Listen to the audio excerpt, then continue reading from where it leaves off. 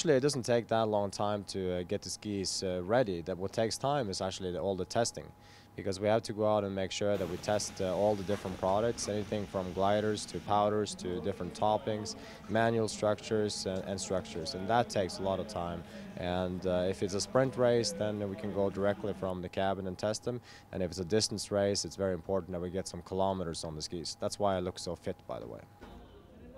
I mean, you have a couple of different categories that are really important. It's the ski itself.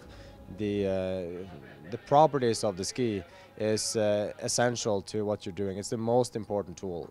A good ski you can make better, but a bad ski, well, you can also make it a little bit better, but it's never going to be a great ski. So the ski is the most important. Second to that, you have the products that you're using.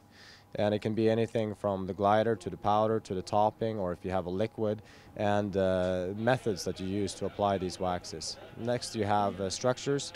It basically means that you're removing some parts or some masses from the bases of the ski, and you have a pattern in the ski itself. Third, you can manipulate that structure with hand tools so that you change the pattern of the structure. And also there you have various different methods that you have to apply.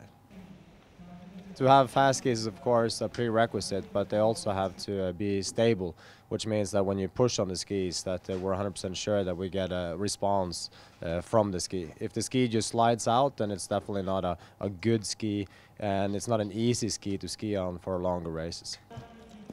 What's really important is the cooperation between the racer and the serviceman, and we also make sure that we test in parallel testing so we can get a comparative result. And of course the feeling on the skis is very important, so we have a lot of people that are double checking the work and making sure that and help the athletes in selecting the best pair of skis.